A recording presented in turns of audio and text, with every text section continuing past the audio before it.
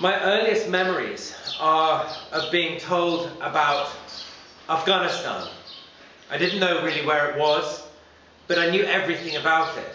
Because from the earliest time in my life, my earliest childhood, my father told my sisters and I about it. He would go on and on and on about the stories and the folklore, about the size of the melons in Kabul, about the chapel sandals from the south. He would tell us how the pine nuts tasted and how the kebabs made your mouth water like nothing else. It was an obsession for him, the kind of obsession that only someone who cannot live in their homeland can have. And with the Soviet invasion in '79, he became very infuriated. He thought the West had turned its back on Afghanistan. So he wrote a novel which he called Karakush, and it was subtitled An Epic of Guerrilla Warfare and Gold and Treasure. Decades passed and the situation changed. Afghanistan was freed from the Russians, but the Taliban took over, and then 9/11 happened. And after all of that, I found myself pining for a homeland that I had only inherited really through my father's stories. And I wanted to go there too, and I wanted to see if it was all just like we had been told it was. In a way, my father had given us a crash course in Afghanistan, an A to Z crash course. There was I knew about everything, you know, but at the same time, I hardly knew the place at all. He used to bring us to Morocco, as I've often said, because for him it was the easiest place or the safest place that was similar to Afghanistan. But the time came when I really wanted to go to Afghanistan myself. I remembered the story of Karakush, the legend of Ahmed Shah Durrani, who stole, somehow, supposedly, stole the lost treasure of Nadir Shah, which happened to be of Mughal India, and got his hands on it inside Afghanistan and hid it, because the story goes he didn't trust anyone, not only his son, Timur Shah.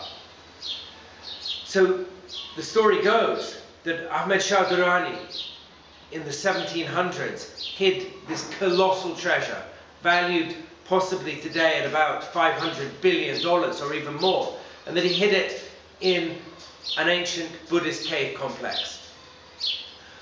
The only people crazy enough to make a film in Afghanistan, I thought, were my great filmmaker friends, David and Leon Flamholc. We had made a film in the Peruvian jungle, and Leon, the father out of the two, father and son, had spent a lot of time in Afghanistan in the 80s under fire. So we planned this wild madcap idea to go to search for the lost treasure of Ahmed Shah Durrani worth billions of dollars. And the reason for that was to make a film that looked at the culture of Afghanistan rather than the politics or the current situation. I wanted to make a film that other people hadn't made or were not going to make, by looking at the cultural bedrock of the country, a country that I have been taught about in a very back-to-front, inside-out way, as I've described. Quite famously now, while doing pre-production in Pakistan, David, Leon and I were thrown in a torture prison, a very nasty torture prison, in Pakistan, in the northwest frontier. And we languished in cells and solitary confinement there for 16 days and 16 very horrible nights. When we got out, my wife hoped that I had closed the book, buried the idea of going to Afghanistan.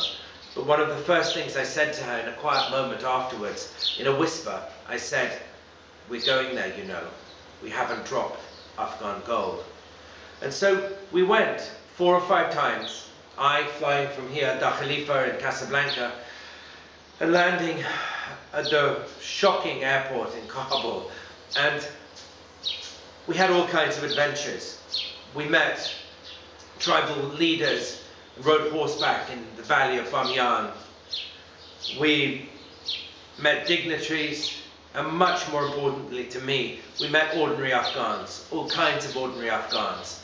And we learned from them how their lives were, but best of all, we saw glimpses of medieval Afghanistan and heard a lot of stories about the treasure.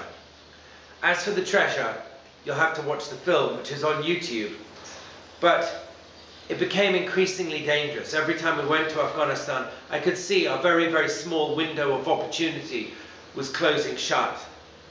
And it really got worse and worse until one day the car took incoming 9mm fire, and David, the director cameraman, was shot in the thigh. And I could see that the last grains were really falling through the hourglass, and we would have to leave very soon. As for finding the treasure, well, watch the film, as I say, because we found bones, human skeletons and horse skeletons in a cave complex above Bamyan. But best of all, it was a time for me to remember the stories that I had heard as a child and reconcile those with a reality which in so many ways is more powerful than anything else.